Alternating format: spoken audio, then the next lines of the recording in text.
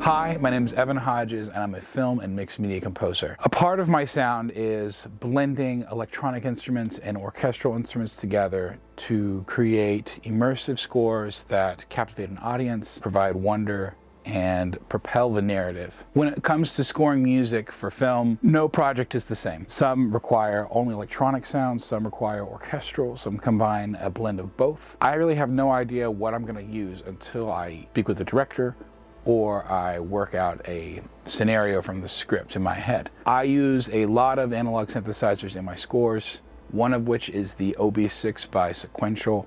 I really love it because it's a super musical synthesizer that has its own voice, but is also very supportive and does a lot of things really well. In the last video, I talked about how I use it as a percussive slash textural sound bed in a short film.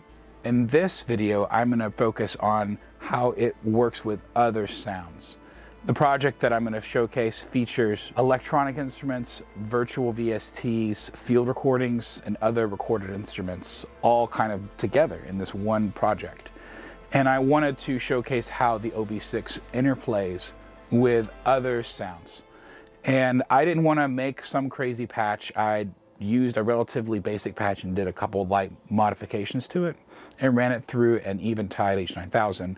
But you can achieve that sound with any external reverb, plugin, or box unit. So let's dive into the project. I'm excited to show my workflow. I wanted to showcase a project that I did a while back where I used the OB-6 in conjunction with other VSTs and string sounds and kind of the whole kitchen sink to show how they all work together in the context of writing music for film. And the patch that I used for this scene was patch 437. I did some filter modifications and mess with the mixer and some of the frequencies of the VCO, but it's relatively straightforward from the preset. So I'm gonna play this piece of music for you so you can hear the context, and then we're gonna break apart how I made the sound and yeah, talk through it. So here's the piece.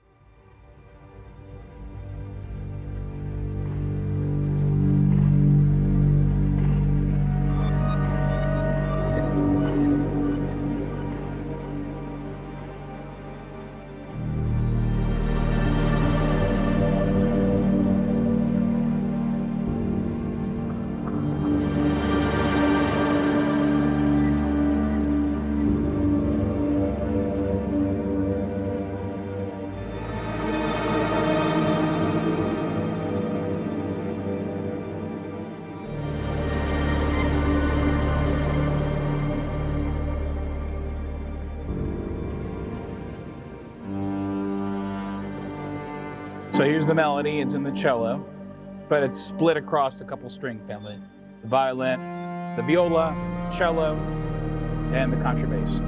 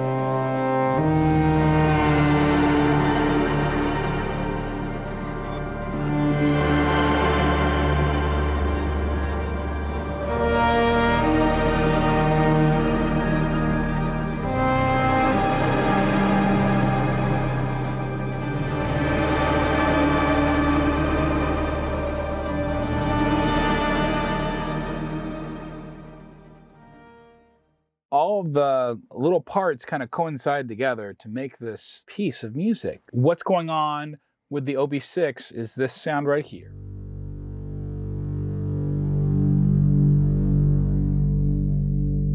So it's just kind of a big bass sound.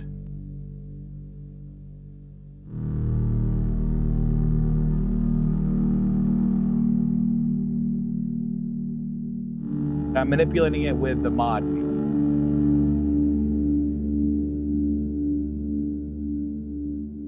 The original reverb is actually baked into this WAV file. I recorded it through my H9, but I'm got a similar sound with my H9000 that I'm running through a software called Emo to make this sound. So essentially it's just a big reverb sound. I kind of dialed it in relatively similar to the sound. I manipulate the mod filter to get a little bit of that overdriven sound.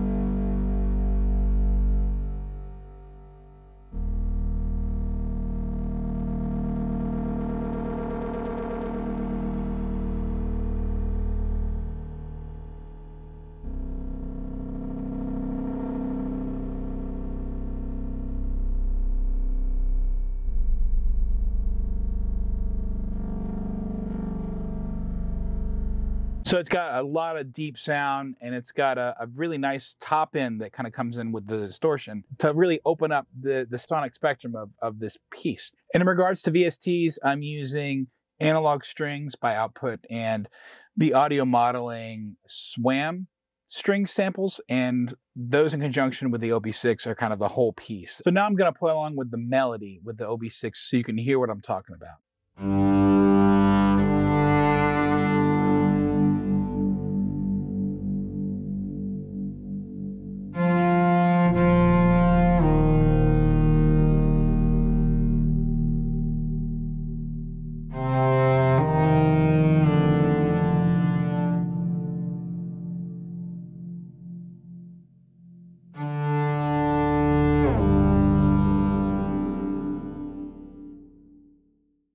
So I hope this was informative to you. Like I said, the OB-6 and all the Dave Smith line instruments are very musical, very intuitive, and can grab a lot of sounds really quick with the built-in presets.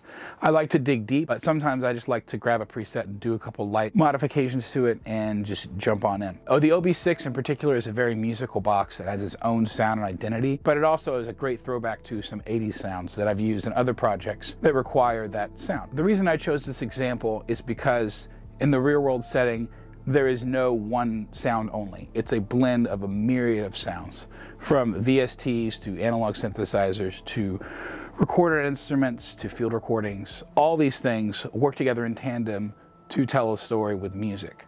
And I hope this gave you a better understanding of how it works in my workflow, and maybe you can apply this to your workflow as well. Thanks so much for watching, and take care.